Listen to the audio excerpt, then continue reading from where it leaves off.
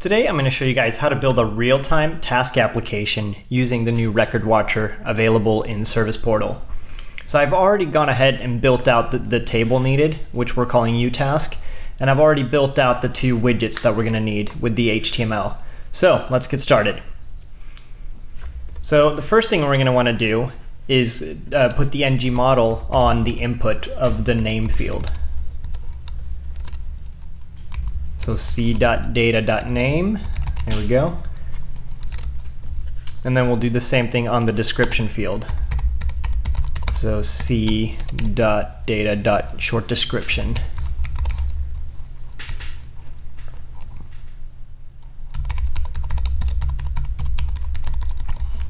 And then we're going to want to attach an ng click for when you click the button. So we'll call this one add item.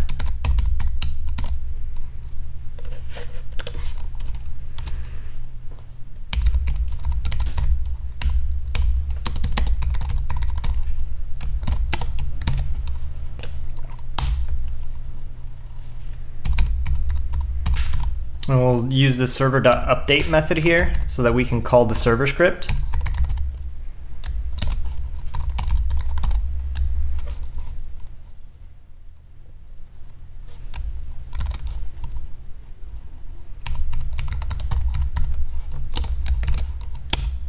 And then here inside the promise, we'll just clear out data, just make it an empty object. So here in the server script, if you have the input variable, it means that it's being called from the controller. So if it's doesn't have input, then we'll just return. And so let's go ahead and we'll create the glide record on the UTask table.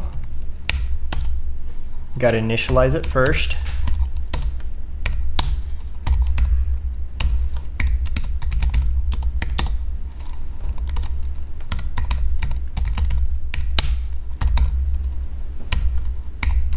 Short description.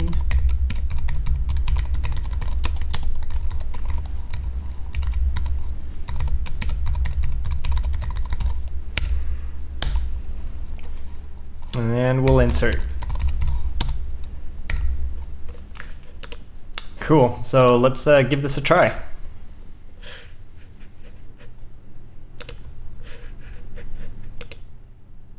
Refresh the page, and now if we fill this out, we should actually be creating a record.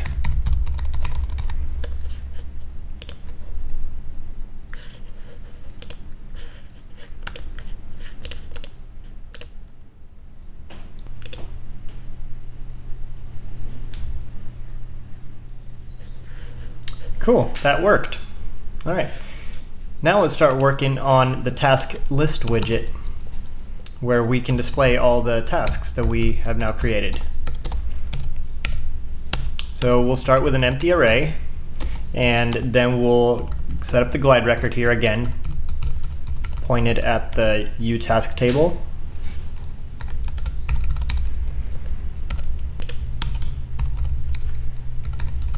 And we'll just do a query because we're pulling all records, and the while loop.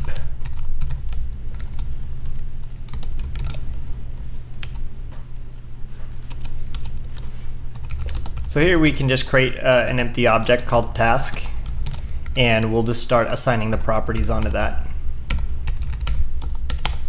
Name. We'll use get display value.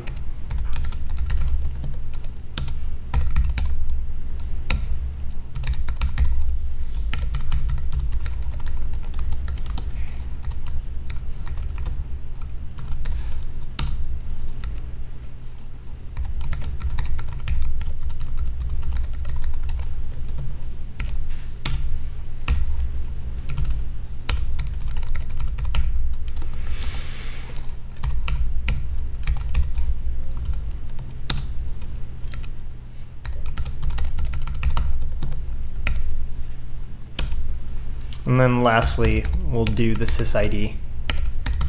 And for this, we can use the .getUniqueValue.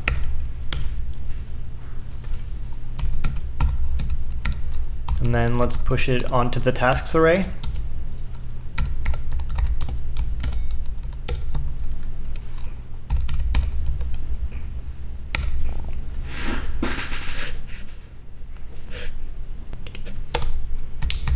Now we're going to want to do the ng repeat to loop over all the tasks. So we'll do tasks in cdata.tasks. And then replace name, and it'll be task.name and task.short description.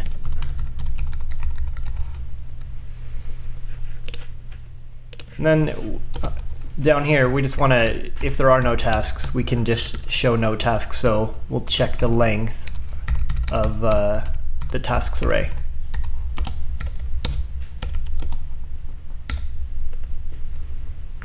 Cool. All right, let's check it out.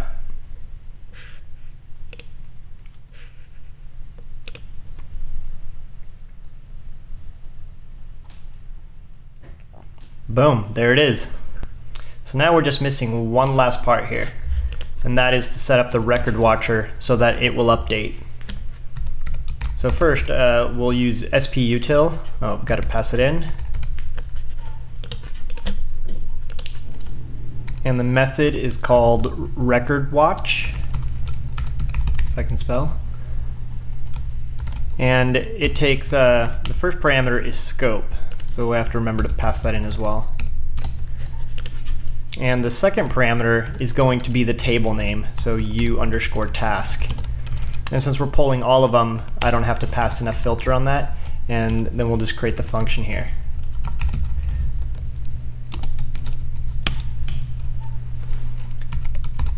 And since all we're really doing is now updating, so we can use the sputil update method just to refresh based on the server script.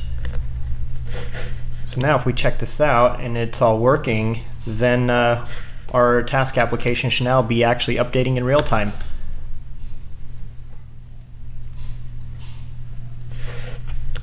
Let's create one more here.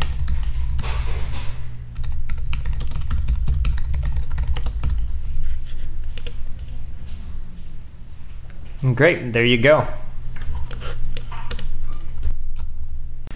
All right, now I just want to do one last thing to check this out here.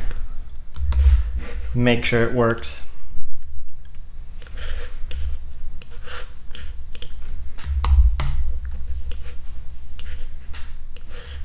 So now, if we come here and we create another one,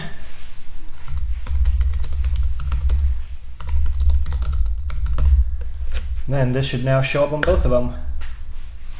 Cool. It worked. All right, so we're effectively using Record Watcher. And if you guys have any questions or anything like that, let me know what you think in the comments.